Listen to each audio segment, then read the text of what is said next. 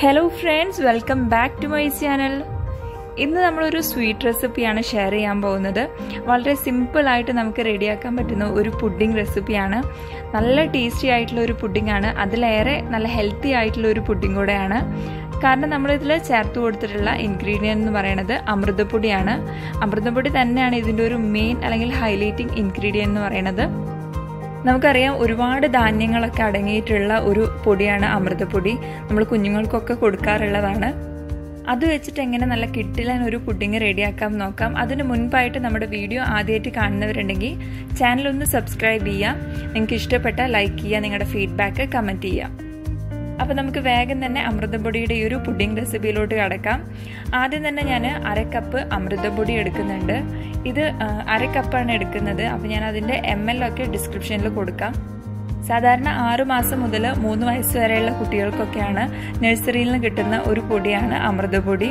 ഒരുപാട് ന്യൂട്രിമിക്സ് ആയിട്ടുള്ള ഒരു പൊടിയാണ്. ഇത് വെച്ചിട്ട് നമ്മൾ കുഞ്ഞു മക്കൾക്ക് കുറുക്കും, അതുപോലെ തന്നെ വലിയവർക്ക് സ്നാക്സ് ഒക്കെ നമ്മൾ ഉണ്ടാക്കി കൊടുക്കാറുണ്ട്. അപ്പോൾ ഈ ഒരു അരക്കപ്പ് ഞാനിവിടെ എടുത്തിട്ടുള്ള അമൃതപ്പൊടി അരിപ്പയിലിട്ട് നന്നായിട്ടൊന്ന് അരിച്ച് മാറ്റിയെടുക്കുക. എങ്ങാനും തരികളൊക്കെ ഉണ്ടെങ്കിൽ ഒന്ന് മാറ്റി കിട്ടാൻ വേണ്ടിയിട്ട് 1-2 തവണ അമൃതപ്പൊടി അരിച്ചെടുക്കുന്നത് നല്ലതാണ്. അപ്പം നമ്മുടെ പുഡിങ് നല്ല സോഫ്റ്റായിട്ട് തന്നെ നമുക്ക് റെഡിയാക്കാൻ പറ്റും. ഞാനിപ്പോൾ അരിപ്പ് വെച്ചിട്ട് ആ ഒരു അരക്കപ്പ് അമൃതപ്പൊടി അരിച്ച് മാറ്റി എടുത്തിട്ടുണ്ട്. നമ്മൾ അരിച്ച് മാറ്റി എടുത്തിട്ടുള്ള ആ ഒരു അമൃതപ്പൊടി ജസ്റ്റ് ഒന്ന് മിക്സ് ചെയ്തിട്ട് അത് നമുക്ക് മാറ്റി വെക്കാം. നെക്സ്റ്റ് നമുക്ക് കുറച്ച് കാരമൽ റെഡിയാക്കാനുണ്ട്. പാൻ നന്നായിട്ട് ചൂടായിട്ടുണ്ടെങ്കിൽ അതിലൊരു 1/4 കപ്പ് പഞ്ചസാര ഇട്ട് കൊടുക്കാം. അപ്പോൾ ഈ ഒരു അമൃതപ്പൊടി കൊണ്ട് നമ്മൾ കാരമലിൻ്റെ ഒക്കെ ടേസ്റ്റ് ഉള്ള ഒരു പുഡിംഗ് ആണ് ഇന്ന് റെഡിയാക്കുന്നത്. പാൻ ചൂടാവുന്നത് വരെ മാത്രം ഹൈ ഫ്ലെയിമിൽ ഇട്ടിട്ട് പഞ്ചസാര ഇട്ടതിന് ശേഷം ലോ ഫ്ലെയിമിലിട്ട് കാരമൽ റെഡിയാക്കി എടുക്കുക. പിന്നെ നമ്മൾ റെഡിയാക്കിയിട്ടുള്ള കാരമൽ ആയിട്ടുണ്ടെങ്കിൽ പെട്ടെന്ന് തന്നെ നമ്മൾ പുഡിംഗ് സെറ്റ് ചെയ്തെടുക്കുന്ന പാത്രത്തിലോട്ട് മാറ്റി ഒഴിച്ചു കൊടുക്കണം. അല്ലെങ്കിൽ അത് ക്രിസ്റ്റലൈസ് ആയിട്ട് വീണ്ടും നമ്മൾ ചൂടാക്കി എടുക്കേണ്ടി വരും. അതുപോലെ തന്നെ പുഡിംഗ് സെറ്റ് ചെയ്യാൻ വേണ്ടിയിട്ട് നമ്മൾ ഒഴിച്ചിട്ടുള്ള ആ പാത്രത്തിൽ നിന്നും പെട്ടെന്ന് നമ്മൾ അതൊന്ന് ചുറ്റിച്ചു കൊടുക്കണം. അല്ലെങ്കിൽ പെട്ടെന്ന് തന്നെ അത് കട്ട പിടിച്ചു പോകും. ഇനി നമുക്ക് പുഡിങ്ങിൻ്റെ മിക്സ് റെഡിയാക്കണം. അപ്പോൾ അതിന് വേണ്ടിയിട്ട് ഞാൻ മിക്സിയുടെ ജാറിലോട്ട് 3 മുട്ടയാണ് ചേർത്ത് കൊടുക്കുന്നത്. എഗ്ഗിൻ്റെ വൈറ്റും യോക്കും ചേർത്ത് കൊടുക്കുന്നുണ്ട്.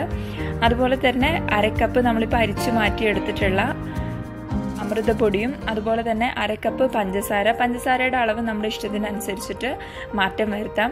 ഒരു അരക്കപ്പ് പാല് ചേർത്ത് കൊടുക്കുന്നുണ്ട്. പിന്നെ ഈ ഒരു ഷുഗറിനൊക്കെ ഒന്ന് ബാലൻസ് ചെയ്യാൻ വേണ്ടിയിട്ട് ഒരു പിഞ്ച് ഉപ്പും കൂടെ ചേർത്ത് കൊടുക്കുക.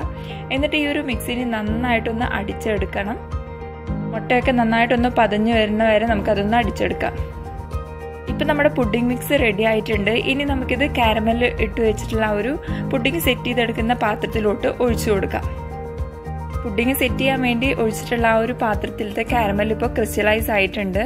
അതവിടെ നന്നായിട്ട് ഹാർഡ് ആയിട്ടുണ്ട്. ഇനി നമ്മൾ ആവിയിൽ വെച്ച് വേവിക്കുകയാണ്. അപ്പോൾ ആ ടൈമിൽ അതൊന്ന് ലൂസായിക്കോളും. നമ്മുടെ പുഡിങ് സെറ്റ് ചെയ്യാൻ വേണ്ടിയിട്ട് ഞാനൊരു ഇഡ്ഡലി പാത്രത്തിൽ ആദ്യം ഒരു ചെറിയൊരു മൂടി വെച്ചിട്ട് അതിൻ്റെ മുകളിലായിട്ടാണ് നമ്മുടെ പുഡിങ് സെറ്റ് ചെയ്യുന്ന ഈ ഒരു പാത്രം വെച്ച് കൊടുത്തിട്ടുള്ളത്. അത് എന്നിട്ട് നന്നായിട്ട് ടൈറ്റ് ആയിട്ട് തന്നെ ഒന്ന് മൂടി കൊടുക്കുക. വേണമെന്നുണ്ടെങ്കിൽ അതിൻ്റെ മുകളിലൊരു വെയിറ്റും കൂടെ വെക്കാം. ഏകദേശം ഒരു 35-40 മിനിറ്റ് ആയപ്പോഴേക്കും നമ്മുടെ പുഡിംഗ് ഇവിടെ സെറ്റ് ആയിട്ടുണ്ടായിരുന്നു. അപ്പോൾ നമ്മൾ സെറ്റ് ആയിട്ടുണ്ടെങ്കിൽ ജസ്റ്റ് ഒരു നൈഫോ അല്ലെങ്കിൽ ടൂത്ത് പിക്ക് എന്തെങ്കിലും വെച്ചിട്ടൊന്ന് ചെക്ക് ചെയ്ത് നോക്കുക അതിൻ്റെ ഉള്ളൊക്കെ നന്നായിട്ട് തന്നെ സെറ്റ് ആയിട്ടുണ്ടോ എന്ന്.